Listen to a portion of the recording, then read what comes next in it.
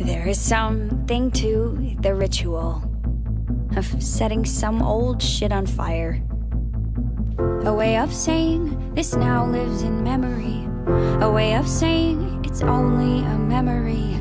There's something to the ritual of setting a torch to what is gone.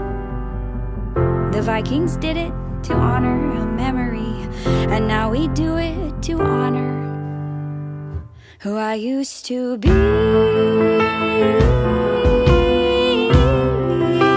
Let's say goodbye to Natalie.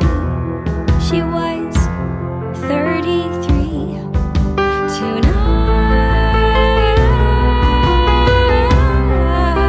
Let's say goodbye to Natalie and her fake IDs.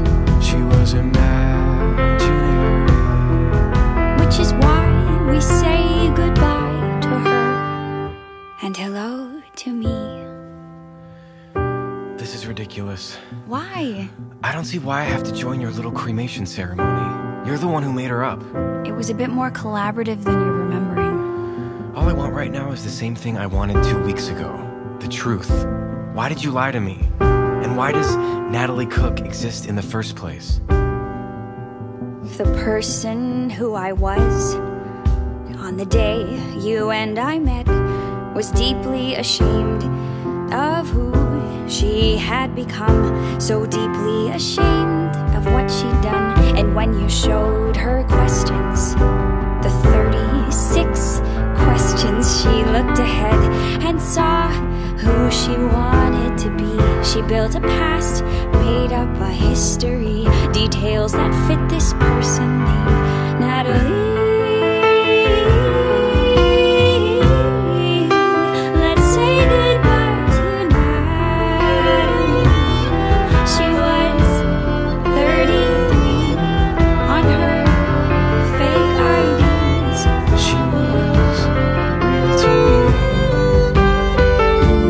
me. I don't expect for you to understand perfectly.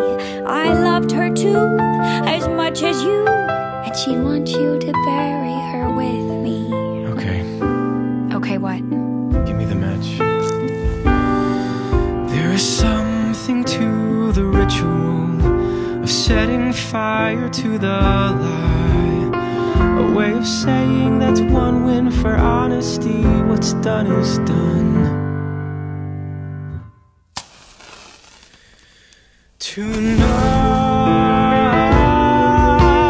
Tonight I say goodbye to Natalie. She was 33. Tonight we say goodbye to Natalie And her fake IDs. She was imaginary. She was 33. May she rest in peace.